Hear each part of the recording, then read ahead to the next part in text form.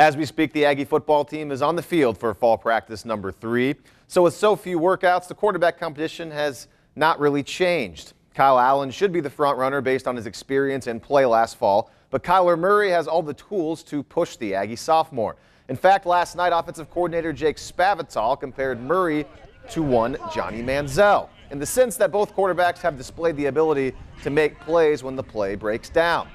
On the flip side, Spavital said that some NFL scouts are comparing Kyle Allen to Atlanta Falcons quarterback Matt Ryan. It's clear that Texas A&M has some talent at the quarterback position, and the team hopes to name a starter in a couple of weeks.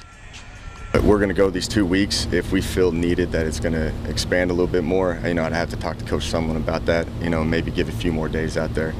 But, you got to, for 2 weeks, we got to throw everything at them and try to get one to separate themselves.